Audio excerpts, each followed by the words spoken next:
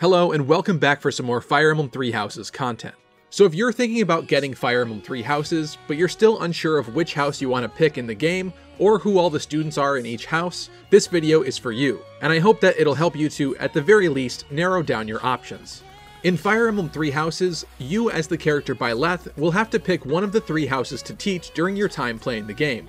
We're still unsure how the game will pan out and whether or not the three houses will eventually come together at some point later on in the story, so for now in this video we'll just be assuming that you won't be recruiting the students from the other houses. So the house that you pick should define your playthrough and determine which students you'll have in your roster, so you'll have to pick the house or the students that stand out the most to you.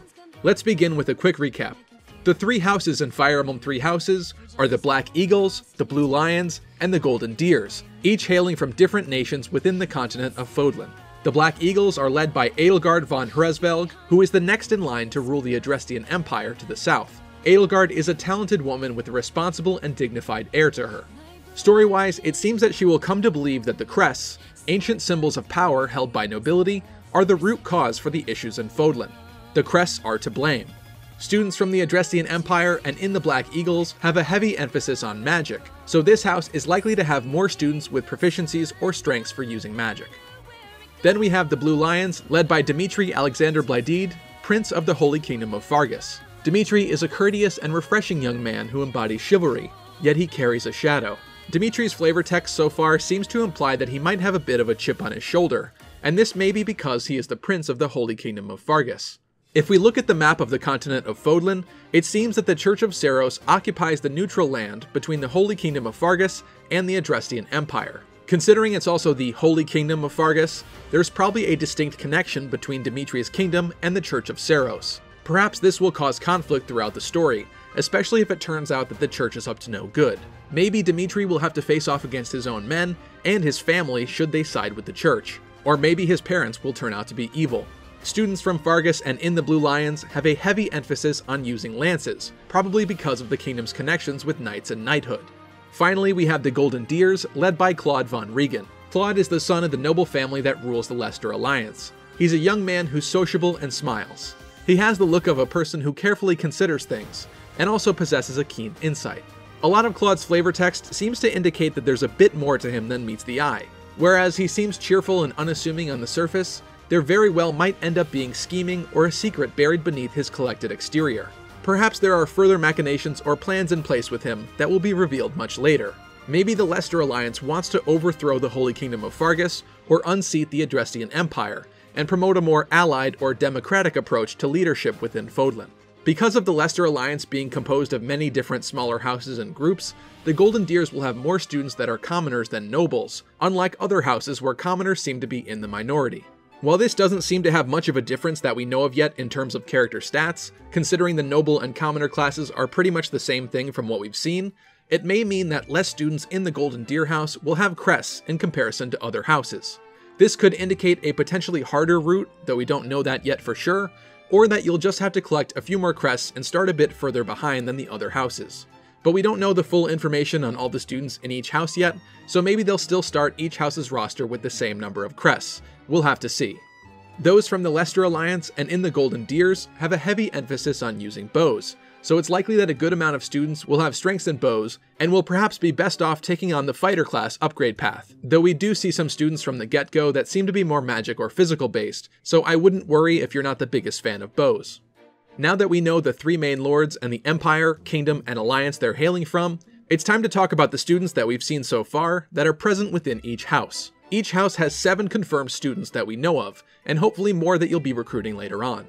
I want to point out that if I make any suggestions about classes for students, that these aren't the end-all be-all choices for them, and that with this game there will be even more freedom and customization than ever, with classes able to wield more weapon types more freely for the most part, and even characters weak in certain areas able to overcome those weaknesses. The moral here is, do whatever you like. I'll just be sharing my observations of each student. We'll begin with the Black Eagles. When choosing the Black Eagles, you'll have access to Edelgard, Hubert, Dorothea, Ferdinand, Bernadetta, Petra, Linhart, and Casper. Edelgard, as we've seen throughout the trailers and screenshots, will definitely favor using axes. She's proficient in axes, swords, and authority, with weak areas in bows and faith magic. She will also come with the minor crest of Saros that we're not sure what it does just yet. Her personal skill is Imperial Bloodline, which boosts her experience gained by 1.2 times. This is also the same as the other main lords.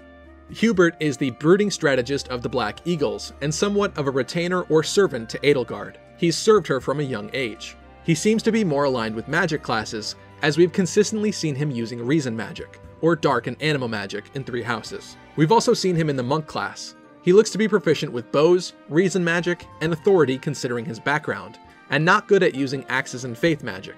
Once again, I do want to point out that students in Fire Emblem 3 houses can, via tutoring from Byleth, actually improve their proficiencies in certain lacking areas via the Blossoming Talent system.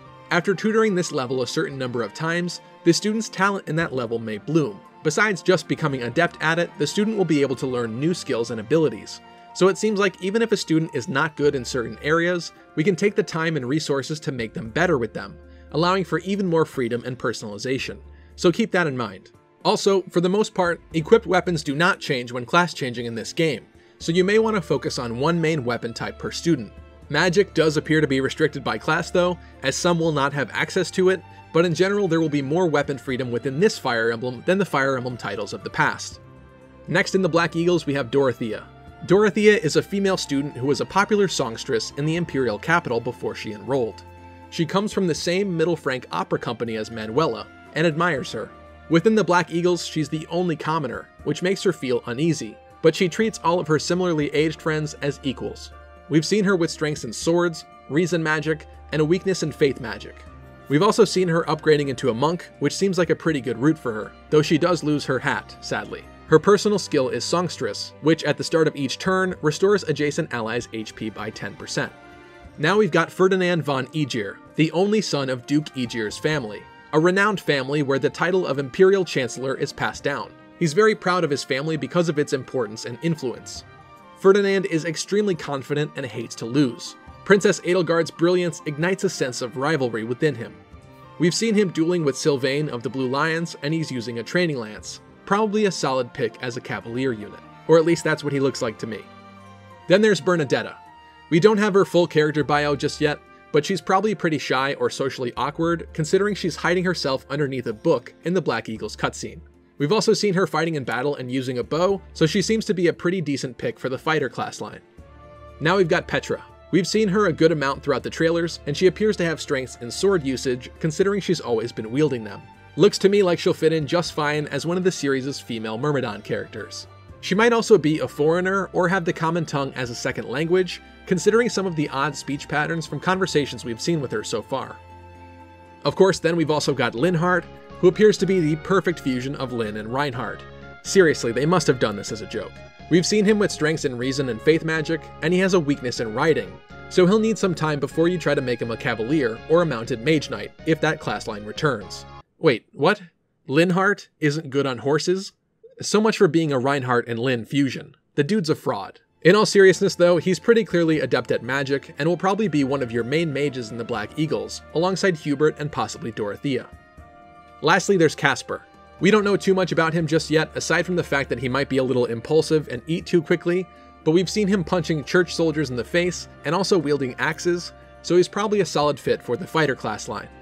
That's it for the Black Eagles so far. Now we've got the Blue Lions. When choosing the Blue Lions, you'll have access to Dimitri, Dedue, Felix, Annette, Mercedes, Sylvain, Ash, and Ingrid. Dimitri will be proficient in lances, obviously, but also swords and authority, likely because of his status. He lacks proficiency in axes and Reason Magic. He will also have the minor crest of Blaideed. His personal skill is Royal Bloodline, which once again boosts his experience gained by 1.2 times. Next we've got Dedue Molinaro, a commoner born in the Daska region, in the northwest of Fargus, and Dimitri's servant. He owes a great debt to Dimitri and is determined to protect him at all costs. He's a bit scary looking and quiet on the surface, but many people don't realize he's actually a gentle and nice young man. We've seen him sparring with Dimitri in the Blue Lions cutscene, and in that cutscene he uses an axe. We've also seen that he is proficient in axes, lances, fighting, or gauntlets in this case, and heavy armor, and lacks ability in Faith Magic, riding, and flying. Judging by his size, yeah, I would say it'd be pretty hard for a Pegasus or a horse to be able to lift him, so that makes sense. Dedue's personal skill is Liege's Shield. If he waits without acting, he'll gain defense +4 for 1 turn. Next, there's Felix Hugo Fraldarius, the eldest child of the Duke of Fraldarius. He has a mean attitude, calling his childhood buddy Dimitri a bore. He's sarcastic and fashions himself as a lone wolf, but he takes his sword training seriously, so much so that he'll instantly challenge any strong person to a bout. He also appears in that Blue Lions cutscene sparring with Dimitri and using a sword. Every time we've seen Felix, we've seen him wielding a sword, and even doubling enemies, which might prove him to be pretty speedy, so it's very likely that Felix will be well suited towards the Myrmidon class line. Now we've got Annette, who appears to be a commoner when comparing her outfits between her and Mercedes, but we'll talk about her next. Unfortunately, we don't know much about her yet, but in the second batch of Famitsu screenshots, we can see her wielding reason magic, so perhaps she will be one of the more magic-oriented characters for the Blue Lions. Then there's Mercedes, who Annette seems to call Mercy. Judging by her outfit and elegant demeanor, we originally figured she'd be a noble, and it seems we were correct. Mercedes is a kind girl, who watches her surroundings closely and can't ignore people in need. She's a former imperial noble, but chose to live in the kingdom as a commoner. She once lived in the mage school of the kingdom's capital. She says she's a bit older than the other students. So basically she was originally from the Adrestian Empire, but is now a commoner from Fargus. In the first trailer we saw her wielding a sword when Edelgard was fighting her, and in the recent batch of Famitsu screenshots, we can see her using a bow. Considering she also lived in the mage school of the kingdom's capital, it's quite possible that she will also be proficient with magic as well. Aside from that though, we don't know much more. Next, there's Sylvain Jose Gautier. We've seen him using a training lance in the second trailer when sparring with Ferdinand of the Black Eagles. He's also got a sword sheathed on him as a part of his design. He definitely seems like a Cavalier type to me, probably the main Cavalier character of the Blue Lions. Once again, we've yet to get his profile too, but I'm sure we'll get it in the coming days. Then there's Ash. We've seen Ash a few times in the various trailers, and he's seen wielding a bow in the animation. We've also seen him speaking with Dedue, but we don't know much else about him either. Because of his bow wielding, he'll probably be pretty good at taking on the fighter class line. Lastly, there's Ingrid, who we've seen the least of so far. She's been around in the background of some shots, and we've seen her wield a lance, but that's all we know about her. When compared to Felix and Mercedes, she looks like she might be a commoner as well. That wraps up the Blue Lions, and finally we've got the Golden Deers. When choosing the Golden Deers, you'll have access to Claude, Lorenz, Hilda, Raphael, Leonie, Ignace, Lizithia, and Marianne. Claude is pretty obviously going to be proficient with bows, as we've seen him exclusively wielding them so far. But he's probably got strengths in authority and at least one other weapon type as well, just like the other lords. He's also got the minor crest of Regan. His personal skill is Alliance Bloodline, which, like the other lords, boosts his experience gained by 1.2 times. Lorenz is the eldest son of the Duke of Gloucester, a noble from the Leicester Alliance. He's a serious fellow despite his snobbishness, and he's aware of his pride and responsibility as a noble. It seems he's been approaching several females at the monastery with limited success. He also appears to come with his own crest, the minor crest of Gloucester, said to have belonged to Gloucester, of Fodlan's 10 great heroes. So far, all of the crests that we've had revealed to us seem to originate from them. Once again, we're not sure what it does just yet. His personal skill is Prestigious Noble. When a battalion is deployed, his damage dealt will increase by +2. We've seen him wielding a lance multiple times so far, and he's also appeared as the class image for Cavalier within the game, so it's likely that this will be a decent role for him. Next we have Hilda. Hilda is the only daughter of Duke Goneril. Since she was pampered by her father and older brother, she tends to slack off, and is good at acting cute and buttering people up. She has an easygoing and frivolous manner about her, and is a typical nobleman's daughter.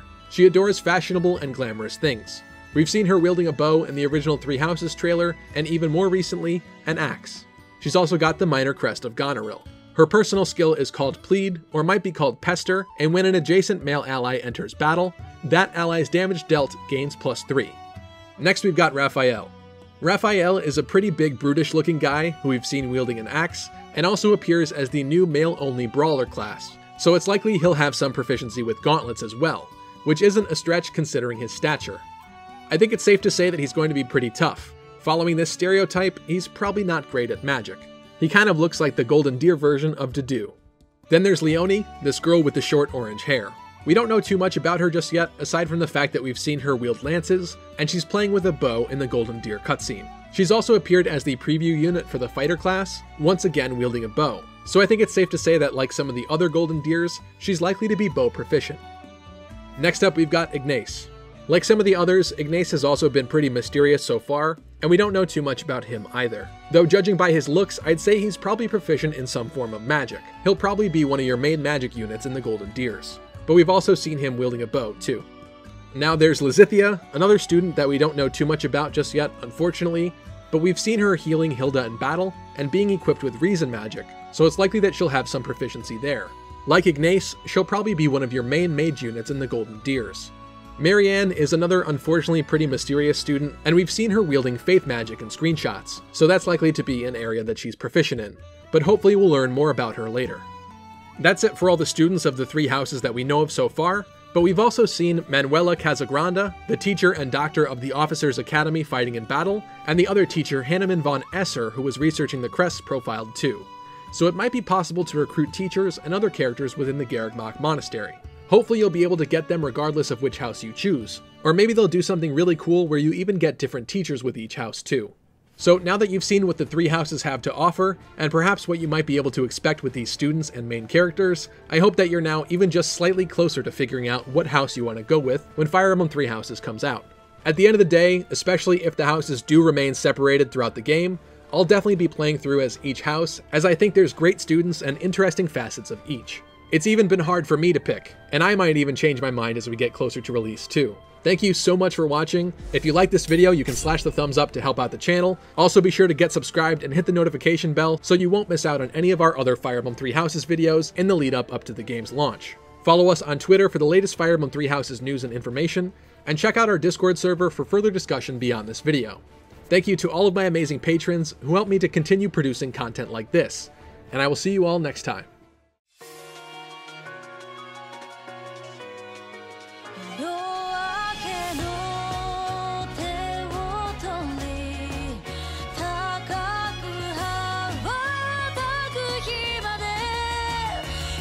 Tonight